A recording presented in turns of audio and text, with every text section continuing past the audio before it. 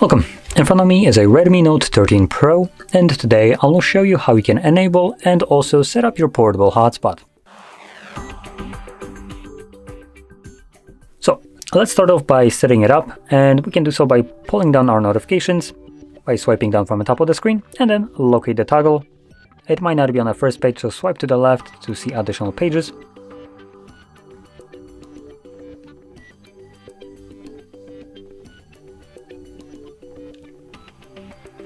It looks like it's not added by default, so we might need to add it ourselves, and we can do that easily by clicking right here on this box, like a note, and then finding it somewhere below.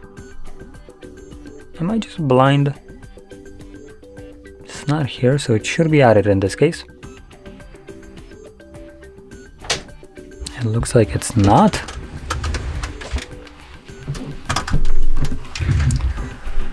Anyway, let's try to find it.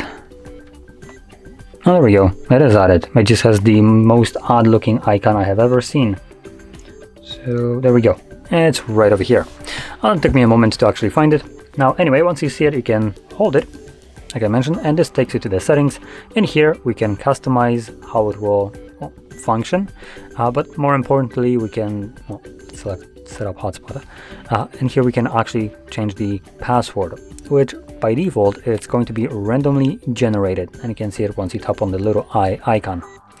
Anyway, I recommend removing this password just because it's random, not very easy to type, and then set up your own new password, which will need to have at least 8 characters in length. That can be letters or numbers or both, doesn't really matter.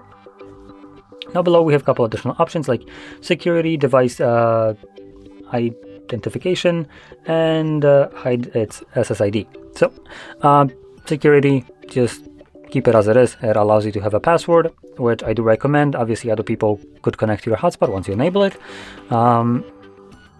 Then device identification, not really sure what that refers to, and then SSID refers to your actual hotspot itself.